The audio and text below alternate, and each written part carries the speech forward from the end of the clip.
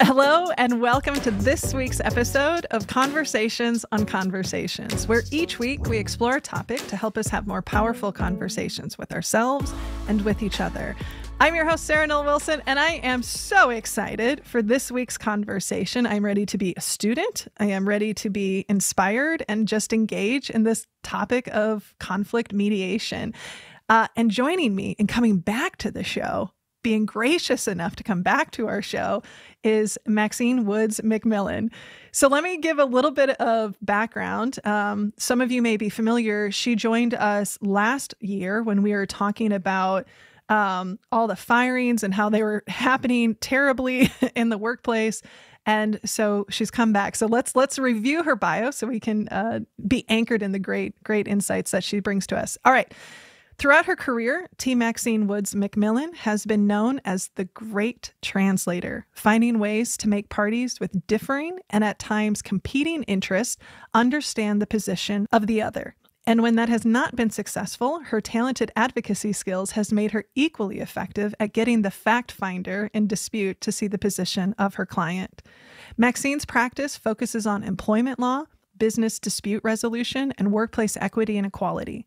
She represents employees when their rights have been violated and is also a trusted advisor and trainer for employers and their staff to help prevent violation of those rights before it occurs. She is a compassionate yet formidable advocate in the areas of discrimination on the basis of race, sex, gender, pregnancy, religion, national origin, and age, as well as sexual or racial harassment and wrongful retaliatory termination. She also brings a niche understanding to the distinct dynamic created when workplace intersects with a family relationship or is part of a faith community, and is particularly equipped to assist with legal advocacy in those areas. Welcome to the show, Maxine. Thank you so much, and thank you so much for having me back. I'm so excited to be here. I'm so excited to jump into this. Now, before we get into it, what else would you like people to know about you? Oh boy. At this exact moment, I'm being tortured. We're recording this, and in the office when they say the rules about what you can't put in the microwave, well, I'm a huge popcorn nut. And so as part of my Valentine's Day present, my son made me a big thing of popcorn, and it's smelling right now. So as much as I'm enjoying this time with you, I'm craving popcorn. I mean, he can just bring in a little bowl and we can just edit out the crunches. I'm all about, let's honor our human needs. Let's meet each other where we're at. I wish that I had the kind of restraint and decorum that I could just take one kernel and, very ladylike, munch it away. But, usually it's more like I'm devouring and, a finger might get lost. So let's just wait till the end. Okay, wait. So I have so many questions.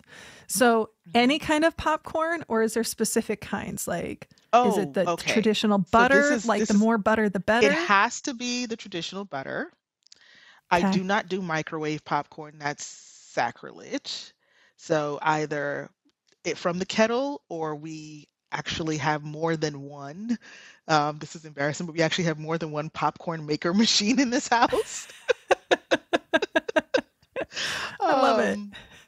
Are they running at the same time? Like, this is what I'm curious about. Like, is it so you have a backup in case one breaks, or you're like downstairs, depending on where the craving hits me. Yeah. But that once you say it out loud, you realize you might have an issue if you have to have an upstairs and a downstairs popcorn machine. So probably not what your listeners were like, okay, she's an attorney who likes popcorn. It's probably not what they wanted to know. But at that exact moment, I just was like, did he have to make the popcorn when I was going on air? I love it. I love it so much because that's just a beautiful example of life and being present with and meeting the moment.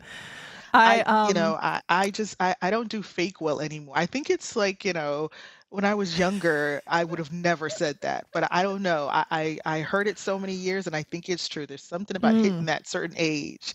Once you become a mm. lady of a certain age, that you just like, this is me. This is where I'm at. It's always Yeah. like, don't ask me how I'm doing if you don't want the real answer. I have a terrible poker face, right?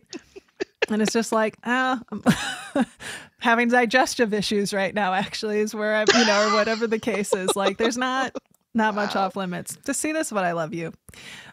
But then, and Okay. see, but don't you feel closer to the person? Like once someone shares the digestive issues Yeah. with you, and then, because that's happened to me, and I'm like, really?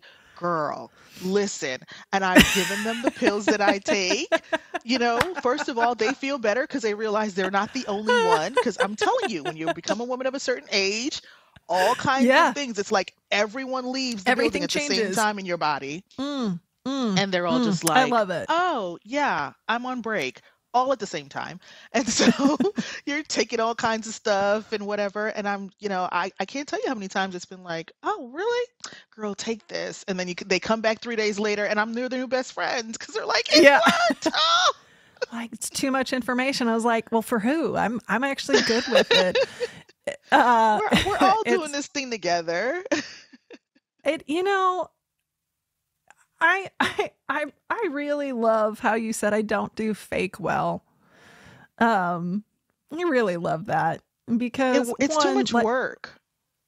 yeah, and life's too It's too short, much work. and you can tell. I mean, authenticity, just like is such an important part of building relationships and having that connection of are you who you say you are, or are there some walls up that I can't get past and I'm not sure, right, who you are. So I appreciate it that we started with that. It's funny, actually.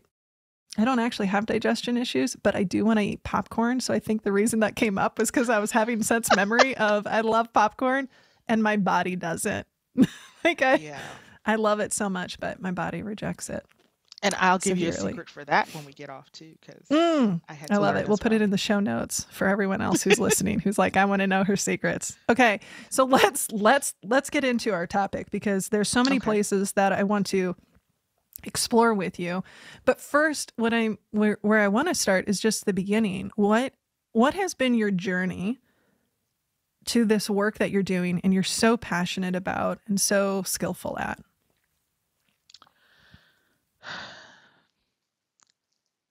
Gordon Gekko. So you remember Gordon Gekko? You remember the movie, right? And Gordon Gekko goes, "Greed is good," and Mm, which seems kind of like antithetical, right? What are you talking about? Greed cannot be good because we are conditioned that if someone is greedy, that is obviously bad. Now, I am not saying that I believe greed is good. What I'm saying is I believe conflict is good, mm, right? Um, and I know when I say that, people usually kind of look at me like either she's weird or she's selling something. And it's neither, mm, right? mm-hmm, But if we immediately see conflict as the bad to be avoided, then we don't, who develops strategies for the bad, right? Who looks ahead to the bad and who sees the bad as inevitable? The only thing we put in that category is death, right? We accept mm, that it's inevitable, but we don't really want to talk about it too much. mm, How many people have really fun conversations about when I die? It's practical, it's wise, it's a good strategy, and just like you plan for the inevitable, I think you should also in death. I think you should also plan for conflict. mm, Um, I would love to say that I always thought that. I did not. I came to this place because I avoided both intrapersonal conflict and mm, interpersonal conflict. So, intrapersonal conflict is conflict within yourself internally. Um, and when you don't handle your intrapersonal conflict, it becomes increasingly hard to deal with your interpersonal conflict, right? But both should be expected and both should be strategized to handle. So that's kind of Mm, like my evolution is one, not realizing that conflict is inevitable. Humans develop, we socialize differently, we experience the world differently.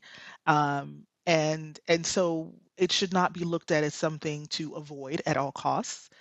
That is, it is inevitable that just like we should expect to have conflict with one another, we're going to have conflict with ourselves. And earlier mm, we were just talking about as we grow, as we change, as we age, our bodies change. When I sometimes I call myself having a conversation, the T in my name, I have myself having a conversation with Tammy, right? Tammy was what everyone called me when I was a teenager in my early 20s. It's my first name. And when I think about who I was at 21, the 20, 21, 22-year-old Tammy versus me now, I don't even know if I'm the same person. I mean, I guess we both live in the same body, but I have changed so much, mm, from when I was that person. And if I were to say that I had to stay rigidly adhered to everything that that person thought, and I didn't wrestle with myself internally, then I would not be very well equipped to wrestle with others, and I would not see that as uh, reflective of a necessity to end the entire relationship. Just like I didn't end the relationship with myself, I understood that mm, I evolved, I changed, and the conflict was something that didn't mean that there was something wrong with me at either point. mm, Um, that conflict can be a separate entity outside of the individual. mm.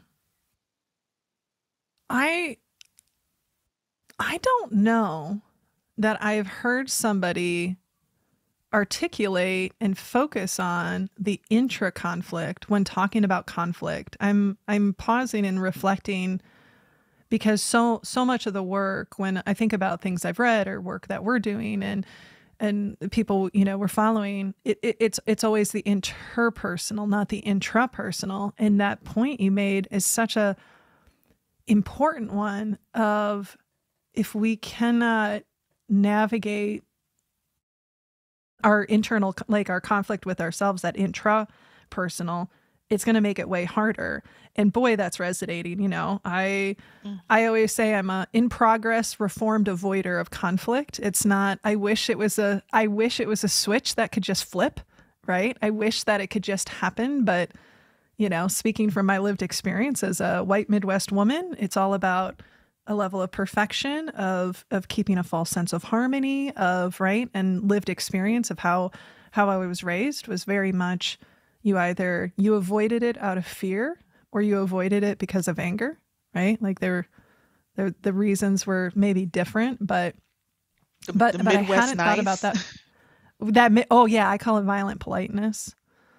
We're Hmm. very violently polite. Hmm. Yeah, That just like yeah. we're going to keep things calm. And I hadn't made that connection of, And so here's the as thing. yeah, keep Here's the going. thing. Yeah. Here's the thing. I love what you just said about we keep things calm because when we know that there is conflict and we don't develop a strategy, and I'm really intentional about using the term develop a strategy to Mm, deal with that mm, conflict, at the with when the goal is to keep things calm, what you're actually doing is, because you want to avoid an external war, you're just increasing the likelihood for internal wars.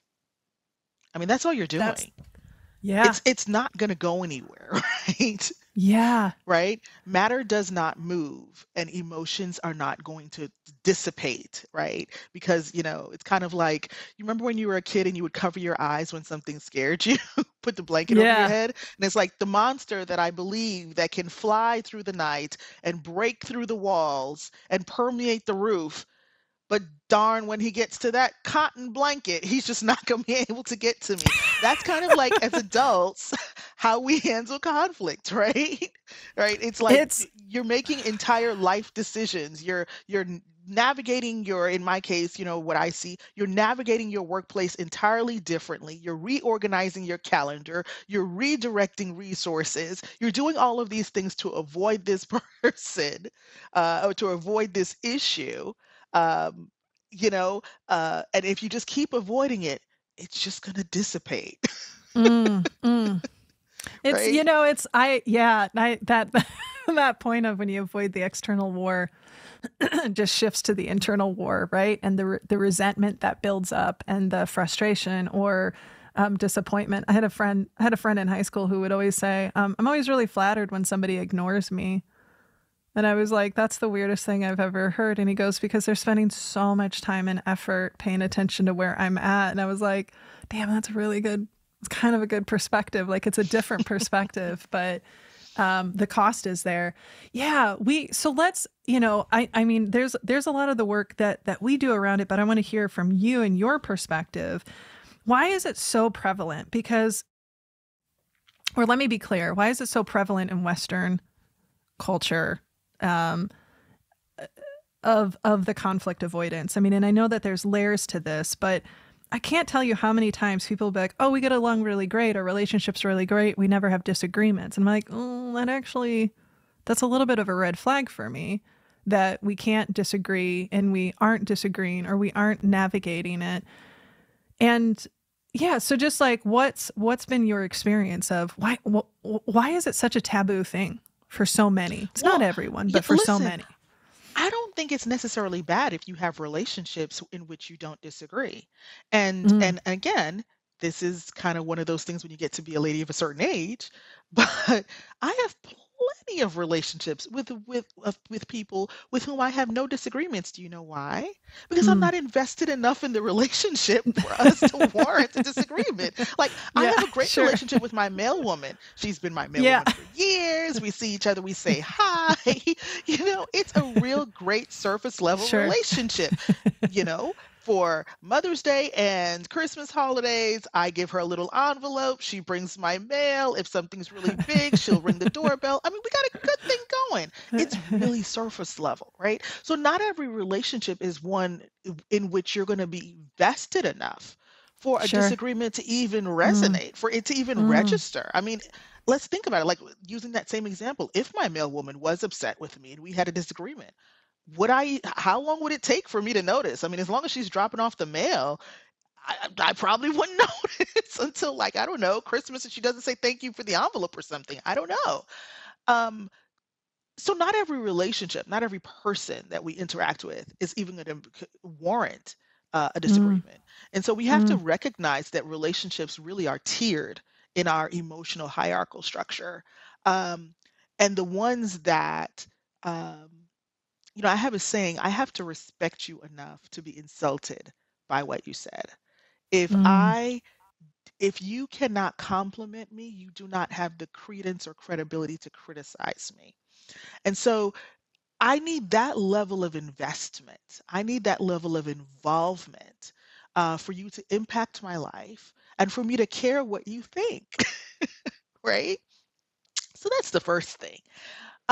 But to answer that's the secondary part of your question. But to answer the primary part of your question, why is it so taboo?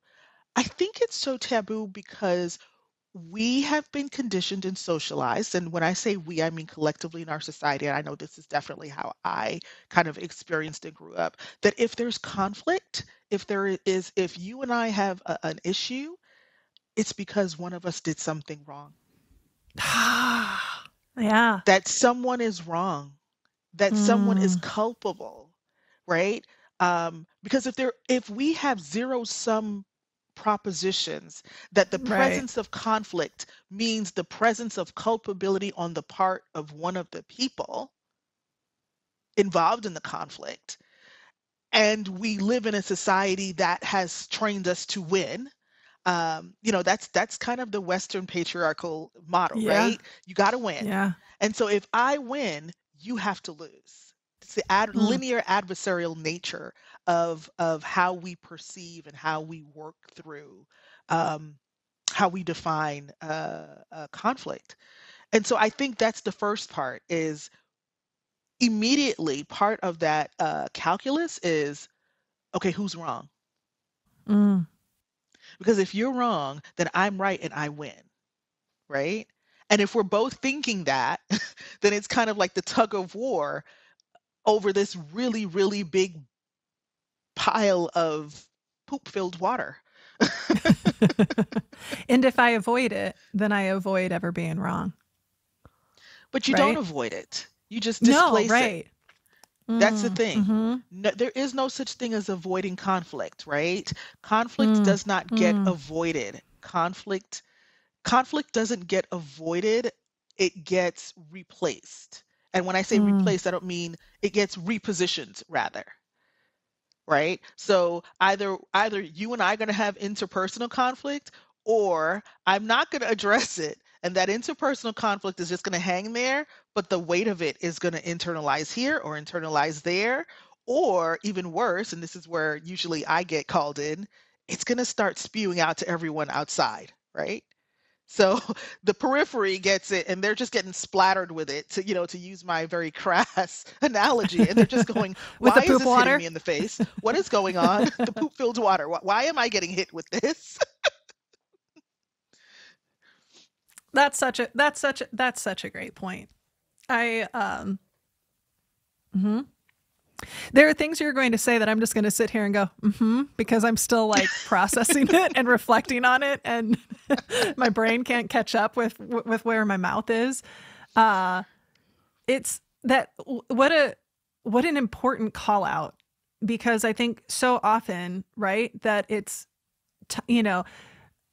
I read somewhere this idea that the classic phrase of time heals all wounds. And, and it doesn't, right? But a good conversation can, right? Having, whether that's a conversation with ourselves, whether that's a conversation with someone else. And, the thing has been interesting for me on my journey. And again, like it's still something I have to push against in my DNA. It's right. It's something that I have to, literally, I feel like sometimes I'm in situations where I have to push out and say, actually, I disagree with that. Or, I have a different perspective. And the thing that I found is that in relationships where that is present, there's a sense of liberation of being able to just like, oh no, I can share and I can exist, and you can share and you can exist, and we can have these conversations. And we know we'll be okay, right? That we can have these tough moments, we can disagree, we can navigate like, oh wow, that was actually really hurtful, and have those conversations. There is so much more freedom that I feel in those relationships where we are able to step into the heat together, so to speak, compared to the ones, right? The very thing that I was like, oh, I'm afraid, so we're going to keep the peace and we're going to keep things calm in this false sense of harmony because that will make things better. And now that I'm starting to get on the other side of it, I realize like, no, that's actually not better. And so your whole point about it just gets displaced or repositioned is very resonant for me right now.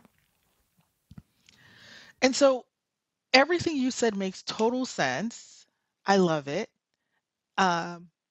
In my work, most of the time, well, I would say half of the time, it works really. So what you said works really well if we're on equal footing in terms of power structures and hierarchy, Yeah. right? Yeah. Yeah. But it doesn't have the same. It requires a different internal conversation and a different uh, normalizing, a different locus of normalization when there are different levels, right? Because it's one thing to say, we can both exist, right? When I'm not dependent on you for my livelihood, Mm-hmm. right? Mm-hmm. Mm-hmm. Right. It's Mm-hmm. it's it's one thing to say, we can. So I'm not disagreeing with you at all. What I'm saying is we have to be mindful that conflict doesn't always come when people are in equal positions in terms Yeah. of power structures. Um, it's distinctly different when you can control my livelihood, when you controlled, my money, I might make my career progression. When that power dynamic is different, how do you still what's the conversation? How does the conversation change in terms of Yeah. conflict? And so whereas one requires an awareness, I think the next step of that when there's a power dynamic change or shift is a certain amount of courage, right? It does Mm-hmm. require courage. Um, it requires courage and it requires strategizing. It requires courage to say to someone who, yes, does have the power to impact your livelihood, um, your future, however you may perceive that. When that power dynamic is different, it requires a certain level of courage to say, I am going to have this conversation despite what might be an unfavorable possibility. But you also have to strategize because, again, you're in a certain place in life. We have to be realistic. We can't just all just handle conflict, in a way that doesn't take into perspective, doesn't take into uh, consideration that everyone is not going to be where we are. Everyone is Mm-hmm. not going to think the way that we think, and they may not be as evolved.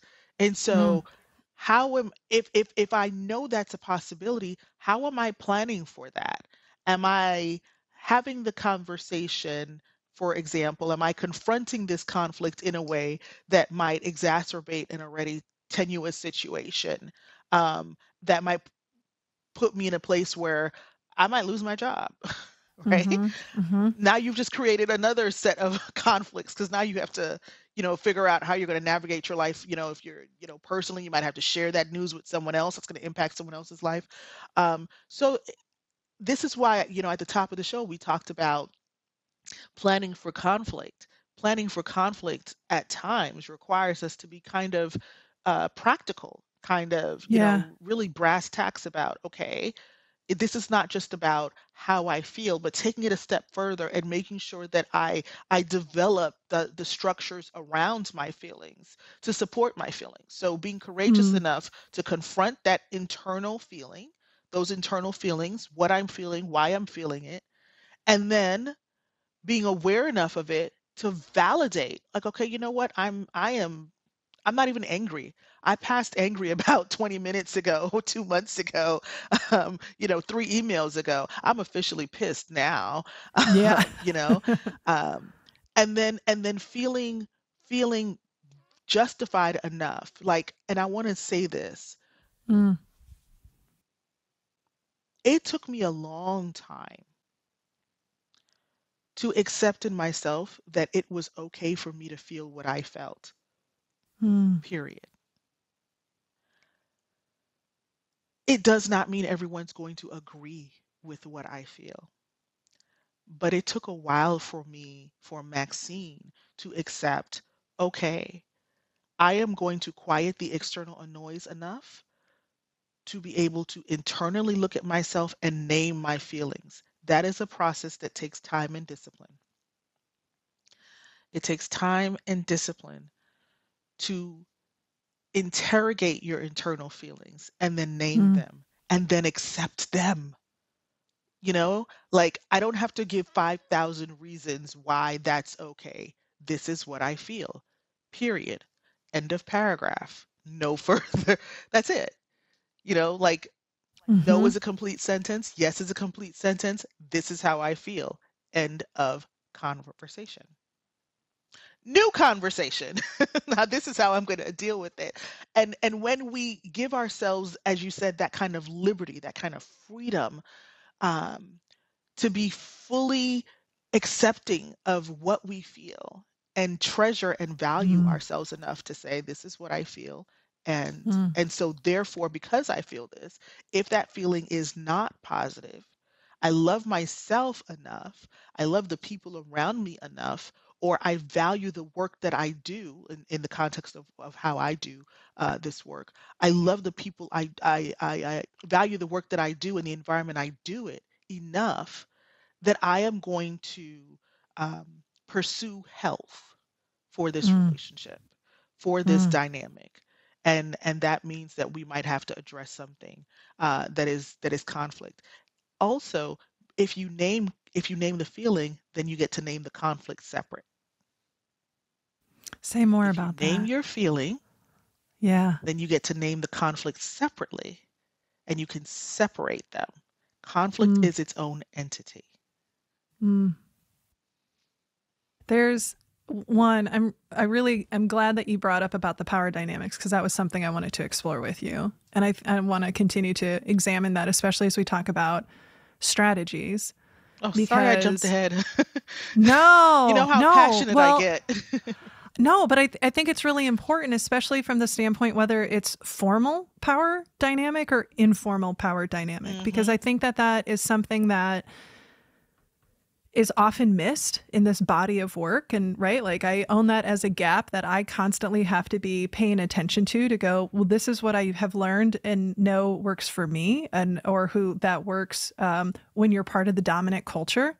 Right. A lot of the books that have been written about how do you navigate difficult conversations, how do you have conflict, when I think about advice that I've been given, has largely been from white men who are in power. And that's a different, there's a different privilege. There's a different, Hmm. you know, there's a privilege I have in situations. There's a privilege I don't have in some situations. And there's a different calculation and risk, right? You know, you're speaking to that courage. And so that's something that I want us to continue to examine in our conversation of just because I think that one, there's, well, and you push back on me, right? So, but something that I've been wrestling with is how do we explore and speak to some of those nuances? How do we you know, in our work with leaders, and you are working with people in leadership, like how do we become aware ourselves and also help others become aware of that what might not feel risky to you is actually a significant risk to them. You know, something as Hmm. simple as you know, we want a culture of feedback. We want feedback to go two ways. And it's like, well, feedback from a team member to a manager always carries a very different risk than the other Hmm. way around. And unless we're aware of that and unless we're prepared for that and paying attention to that, right? It's so easy. See, I've already decided our next episode, just so you know, I'm naming it and I'm putting it out in the universe, is talking about retaliation in the workplace. And so so I just, sorry, I just, my brain went there for a second. I just wanted to name that. And now I've lost my train of thought. But I wanted to, one, like acknowledge and thank you for bringing up that power dynamic. And that is something that is really important. And it's something that sometimes is a blind spot for me that I have to be aware of like, if I'm predominantly working with like senior leaders means I'm predominantly working with white men. And that dynamic is very different in navigating conflict when you're not the person in formal or informal authority and power. Yeah. So to answer your question, if I can just kind of reconnect, you said you lost your train of thought, but I don't think you did. Yeah. I just think that you were evolving your thought Oh, process there. How do we thank you. handle that? Um, I think how we best handle that. So you've heard the old saying, right? The best time to plant a tree, right, was Mm, yesterday, right? The mm, second best mm. time is today. The best time to plan for conflict was yesterday, before Oh, when there was no yeah. conflict, Mm. right? The second best time to plan for conflict is as soon as you can, right? But the absolute, because here's the thing. The reason why conflict is so challenging for people is because most of the time they're building the parachute while the plane is on fire. Mm. Mhm. The plane being the proverbial relationship in whatever context. It is Yeah. now on fire. Okay. If your ass is on fire, you're not thinking clearly. I'm sorry I said ass. Oh gosh. No, you're good. And then I You're good. repeated what I This is said. Oh, edit that out, okay? But but do you see my point? Like, can you totally. imagine if the plane is going down and then you hear someone over the loudspeaker like, "Oh shoot, we really should figure out what we should do with the plane crashes." Like, you're gonna freak out even more, right? Right. It's such an apt analogy. It's such a great metaphor because like in our work we'll often say like in the workplace we focus so much on the task that we don't spend enough time on the togetherness, and then we don't tend to the relationship until there's a problem, and by then it can be too late, and it's Too exactly late. like the point you're making. It's way too late then. Have you So I ever gotten love on an your that airplane? analogy is great. But if you get on an airplane, right? Imagine as Yeah. much as you zone out, you're texting, putting those last texts in before the plane takes off. In the back of your head, there's something kind of comforting that there's this person droning on. In the event of an emergency, air will drop down, put it over your mouth, right? You kind, if you've flown a few times, you kind of know it, to the point where worst case scenario, you may not be able to do it as good as the flight attendant, but you could kind of, get your way through it. Imagine how you would feel if you got on an airplane, you got in your seat, and the captains came on and said, ladies and gentlemen, we're about to take off. We're going to ascend to a height of about 30,000 feet. It should be a flight time of about 2 hours and 45 minutes. So just sit back, relax, and enjoy your flight. Thank you for flying with us. And then he hangs up, and then they close the doors, and they're like, okay, we're off. And you're like, wait. Shouldn't we be saying something here? Should there be some kind of, not that you want it. No one wants the plane to crash. But daggett, we should have a strategy if it does, should we not? Yeah. Now, if you don't need it, you get off the plane, you get your carry-on, you hope that your gate's not, behind God's back somewhere, and you truck it to the baggage claim, and you go along your business, never thinking about it again. But hot doggone it, if you need it, you do not want to be on the plane where you were like, oh man, they didn't go over it. What do I do? Do I blow into this? This thing's not inflating. What do I do? And that's how we usually handle conflict, right? Yeah. There's a chance it might happen. What's your plan for it? Oh no. How effective is that? Okay. I love all of your metaphors. I love this is such a gift. Although I'm not sure how I feel about talking about plane crashing when I have so many flights coming up, but I'll work through my own anxiety with that. But what we're talking about is you're going to listen to the flight attendants now with a new level of appreciation. I totally am. I'm going to, yeah, for sure. Our guest this week has been T. Maxine Woods-McMillan. And our conversation was so in-depth that we've decided to extend this into 2 parts. So be sure to check us out next week for part 2 of our conversation exploring conflict and mediation. As always, we want to hear from you. What resonated with you? What came up for you? What became clearer for you? Maybe you've interrogated your system of how you navigate conflict and learn something. You can send us a message at podcast@sarahnollwilson.com. You can also find me on social media, where my DMs are always open. And if you'd like to find out more about our work and how we can help your team have conversations that matter, be sure to check us out at sarahnollwilson.com. You can also pick up a copy of my latest book, Don't Feed the Elephants, wherever books are sold. And if you'd like to support the show, which we greatly appreciate, please consider becoming a patron. You can do that by going to patreon.com/conversations, where your financial support will support and sustain this team that makes this podcast possible, and you'll get access to some pretty great swag. And if you haven't already, please be sure to rate, review, and subscribe to the show on your preferred podcast platform. This helps us be able to increase our exposure so we can continue to bring on amazing guests like T. Maxine Woods-McMillan. A big thank you to the team that makes this show possible, to our producer, Nick Wilson, to our sound editor, Drew Knoll, to our transcriptionist, Becky Reinert, our marketing consultant, Kaylin Summit Nelson, and the rest of the Snowco crew. And just a big, wholehearted thank you to Attorney Maxine. Just bringing lots of new perspectives and language and gifts for us to think about our relationship with conflict differently.